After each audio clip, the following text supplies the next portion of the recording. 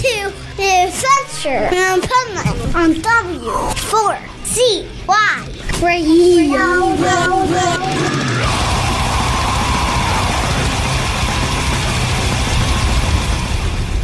Wake up, America! It's time for the Adventures of Pipeman on W4CY.com, West Palm Beach's #1 internet radio station. Here's your host, the Pipeman.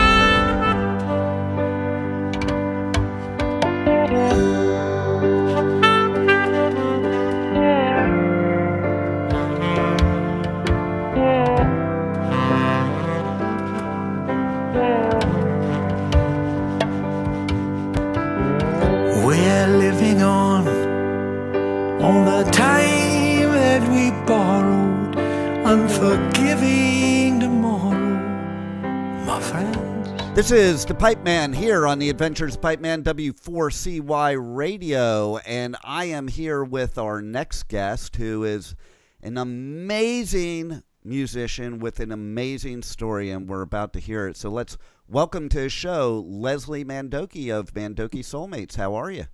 Oh, thank you so much for having me. We're just starting the year, and I came into the studio just a little bit slower the last couple of days. But today is the radical intensity of the musician of life is just starting. So we are fine. And how are you over there? Oh, we're doing great. Music has been back a little bit, so that is definitely a great thing for sure.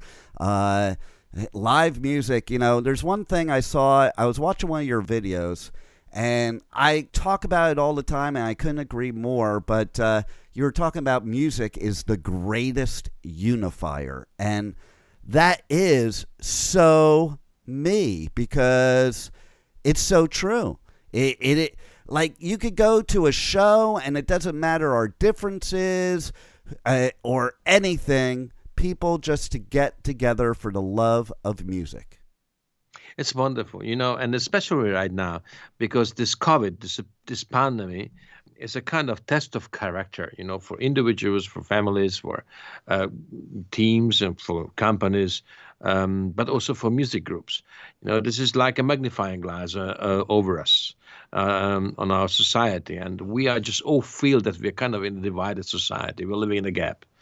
And we are all in our comfort zone, we are in our echo chambers and our bubbles, in our social media. So we read our own opinion, just said by someone else. So herefore, I think music, since Woodstock, we learned a lesson that music can build bridges. And exactly the way you were describing, music is the greatest unifier. And that's why we entitled our online concert, what we played almost a year ago in March last year. Hey, this is the music what we would like to give us an answer on a global crisis, as a global answer, musical answer. So that's why it's for us so important now to say what the world needs right now is the greatest unifier, so music, and we need an utopia for realists. And that's why the title of our first American release is Utopia for Realists. I love it. I love it. Not only do I love the music, but I just love the whole concept. And it's interesting. You brought up Woodstock. Let's pay some homage right now. Just recently, Michael Lang, left this world, and he certainly did leave an impact on the world, because I think Woodstock changed things forever.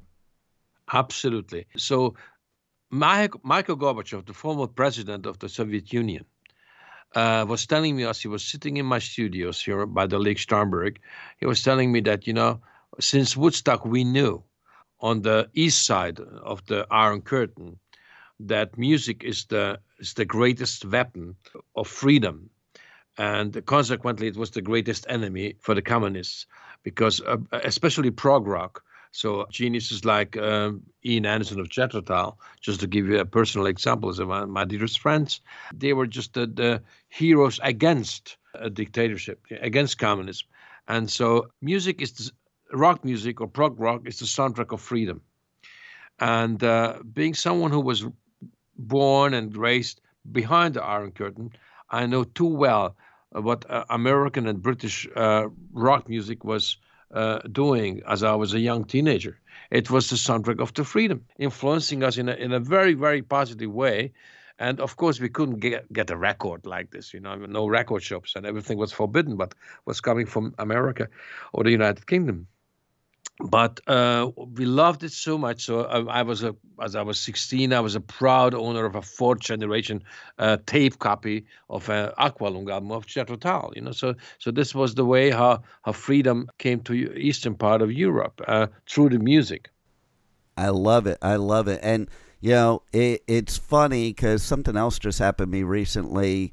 You're talking about Jethro Tull, and I just saw some things, like a documentary or something. I never knew that for a short stint, Tony Iommi of Black Sabbath was in Jethro Tull before he was Black Sabbath.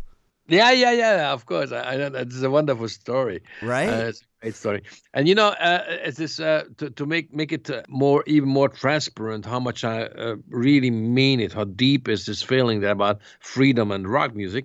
As I escaped communism through a tunnel, actually, and I became a refugee. And I came to the central camp for refugees in Central Europe, so in Germany. The American resettlement officer was asking me, "Hey, boy, I understand that you wanted to escape communism, but what the hell are you going to do here now in the free West, in the free world?" And next to me was sitting Gabor Csupo, the young cartoonist who escaped with me together from Hungary. And I said, yeah, well, I would like to play with Jack Bruce of Cream and Al Di Meola of Return to Forever and Ian Anderson of Jethro Tull. And the American officer was looking at me and said, "You must be total crazy." And I said, "Yeah, but I would like to, kind of melt together British prog rock and American jazz rock and to make real new rock music." And then he said, because he was sort of surprised by that statement, and he asked Gabor Csupo, I said, and young boy, you are a cartoonist, you are, animator. So what would you like to do in a? And he said, "Yeah, I would like to found in Hollywood a cartoon studio." So he did it. His first worldwide success was Simpsons, and then Duckman and Real Monsters and Rugrats was maybe one of the most known work of Gabor as a cartoonist. And actually, 30 years ago, Ian Anderson of Jethro Tull and Jack Bruce of Cream and Al Di Meola were the founding members of the Mandokie group. Wow, what an amazing story! And just to go back a little bit to Woodstock, as about 18 years ago, Peter Frampton was on guitar in the band, the Mandokie Soulmates band, and the Greg Lake played the second guitar, Jack Bruce played bass, and John Lord of Deep Purple played the Hammond, Manfred Mann the synthesizer, and Chris Thompson and Bobby Kimball and Ian Anderson were singing, and Ian was obviously playing also flute. So I played the drums. We made a huge TV show. 12 million people saw it in Germany. And the boss of the network, a TV network, called me a week before the show. And he said, "Leslie, are you sure that you have everything what you need? It's the first time ever that a big rock show is going to take place in a Saturday night show." And he was just asking me that maybe I would like to even have a bigger name. I said, no. I said, Peter Frampton on guitar and John Lord on Hammond and Ian Anderson, is everything fine? And then he was about repeating this question 5 times. And I said, "Okay, fine. You know what? We are going to invite Mikhail Sergeyevich Gorbachev, former president of the Soviet Union." And imagine Gorbachev came, and he was standing on our stage in the middle of the show and said, "Rock music, turn down the wall." Can you imagine how the people were yelling, screaming, and a standing ovation? So music has a meaning, and that's why our new music is utopia for realists, because that's what the world needs now, to have a new idea how we unify again everybody, because we are living in a divided society, and music can unify a lot of things. And that's what we need right now after this horrible, challenging times of the COVID, and hopefully be getting out of it now. And here in Europe, we are not back on stage yet. That's why we did this online concert last year, and now that's why we upcoming Saturday. We are going to do it again on YouTube and online performance, because the only big concert we could play last year, it was in August in Budapest, and we videotaped that and recorded it perfectly, and that's what we'd like to offer to our fans and then it's going to be 3 o'clock at the afternoon, so p.m.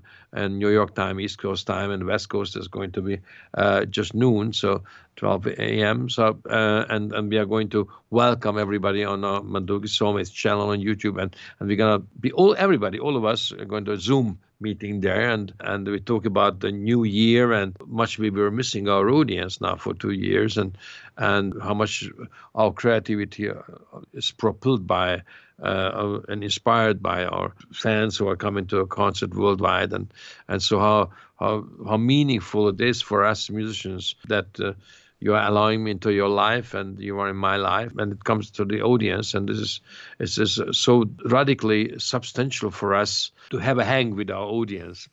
That's why we are going to, at least now, trying to meet our audience via YouTube and to keep touch and touch base.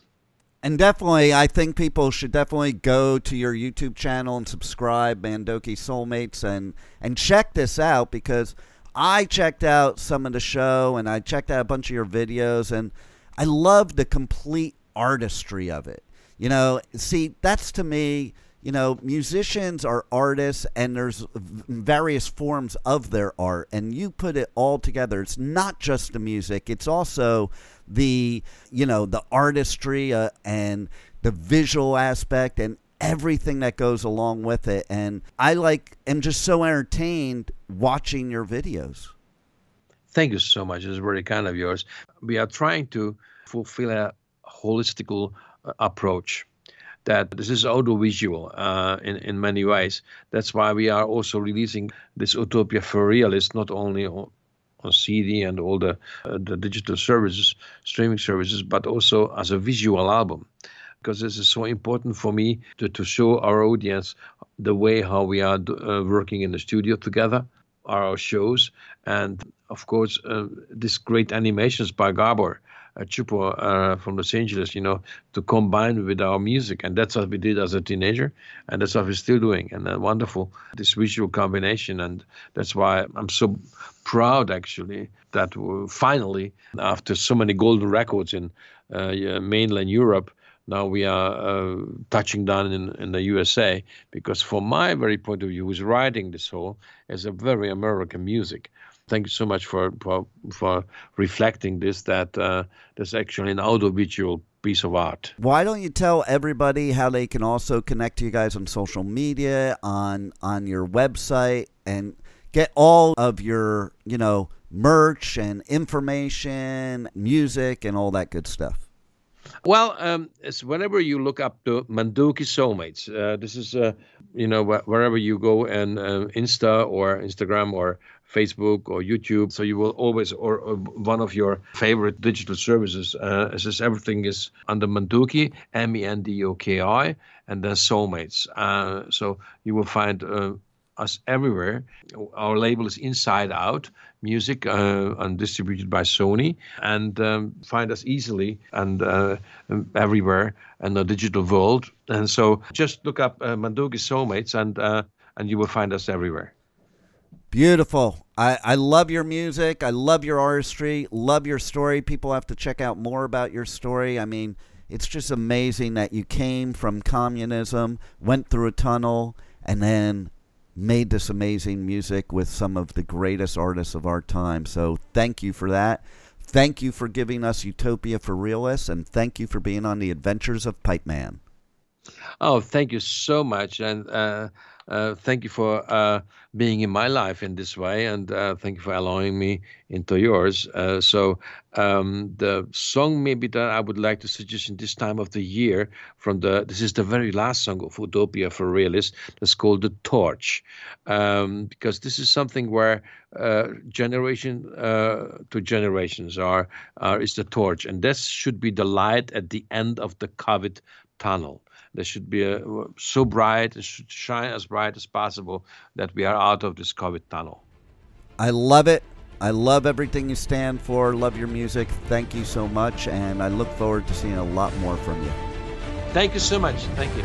Thank you for listening to the Adventures of Pipeman on W4CY Radio.